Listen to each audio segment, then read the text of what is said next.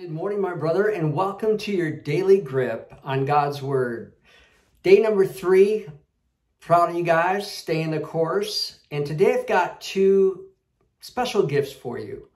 One is we're going to have a guest that's going to help us grip the Word today. And the second gift is, it's a giveaway. If you stay till the end, you'll find that there'll be a free giveaway from me to you. And I think you'll enjoy it. So make sure you stay all the way through the video, okay?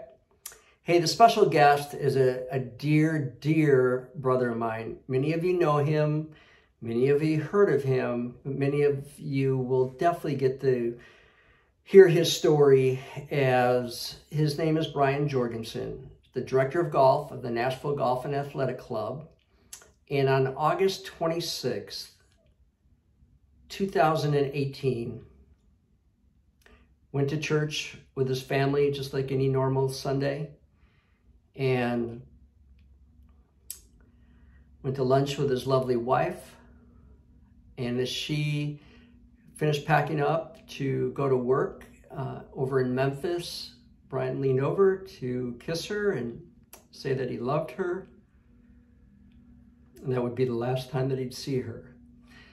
On her way to work in Memphis, she was in a horrific car crash, and she perished and walked into the arms of Jesus.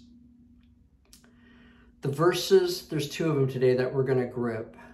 We're on Patricia's mirror. They were her life verses, which Brian, as you can understand, adopted those two verses that became his life verses.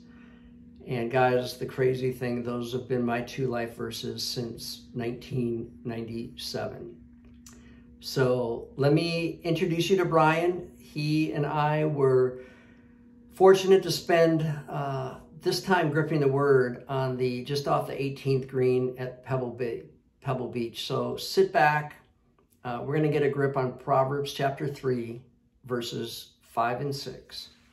Enjoy. Friends, welcome to your daily grip on the Word.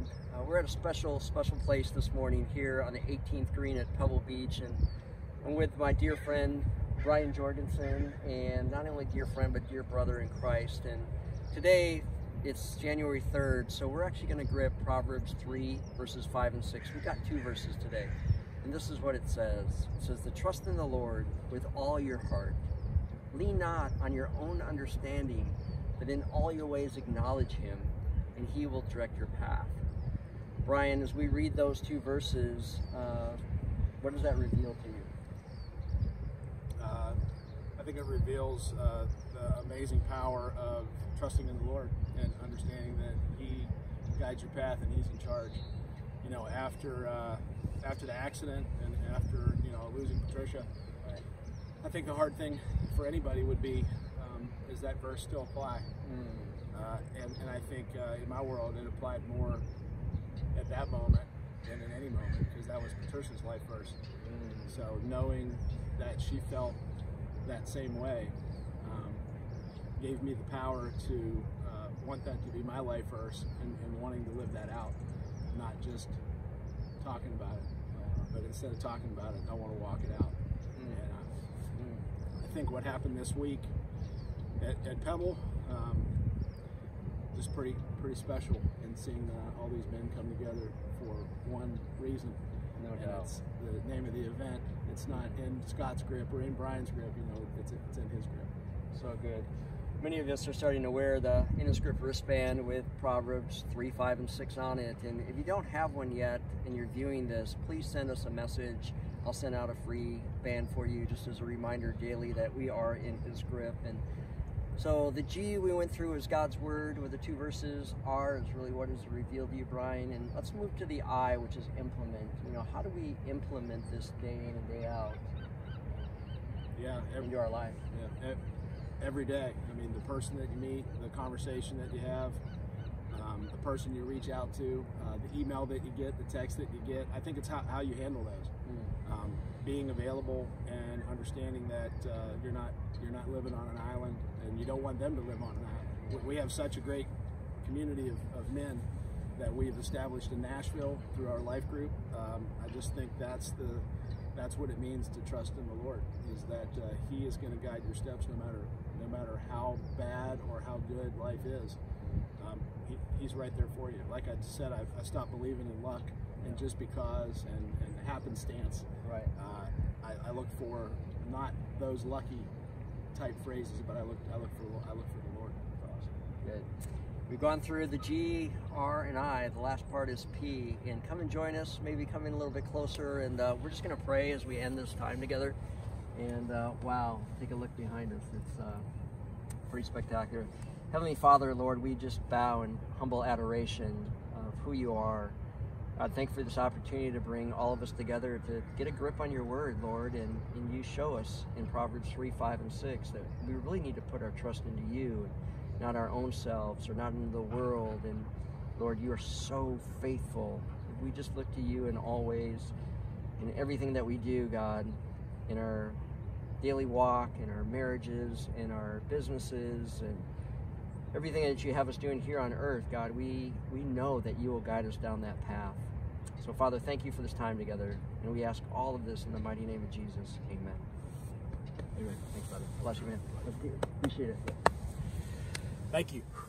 Wow, I still get emotional watching of just where God has brought Brian through tragedy to really triumph in his life. So incredibly proud of him. As you heard on the end, if anybody would like a free In His Grip wristband with Proverbs 3, 5, and 6 on it, I'd be happy to send you one. Just respond via email, scott.lehman@inhisgripgolf.com. Make sure you do scott.lehman@inhisgripgolf.com. So guys, it's an amazing story. You'll hear more and more of how Brian, not only a board member for In His Grip, but he is overseeing the In His Grip World Pro-Ams. Went from Pebble Beach, 2019 and 2020. Many of you saw that story unfold. And then in 2021, this year, will be Pebble Beach. Also, we're going to do one in Pinehurst in September. And we'll get some more details for you on that. But let me close this out with a word of prayer. I pray that you enjoyed the guest today for Gripping the Word. I'll do that occasionally. And let's go ahead and bow before the Lord. Heavenly Father, Lord, thank you so much as you reveal through your word that trust is really, really mission critical to walk with you. Lord, as we trust wholeheartedly in you, and not to lean on our own understanding, but in all our ways we acknowledge you. We know without a shadow of a doubt that you will direct our path. So Father, take the word that we grip today. Father, please help us take it from our head knowledge down that 18 inches straight to our heart. God, I ask, please God, don't let it just be another Bible verse or two that we know. Help us to put it deep and etched into our heart, that we would walk it out from this day forward. We ask this in a powerful and mighty name of Jesus. Amen. All right. God bless you guys. Have an amazing day. I will see you in the morning.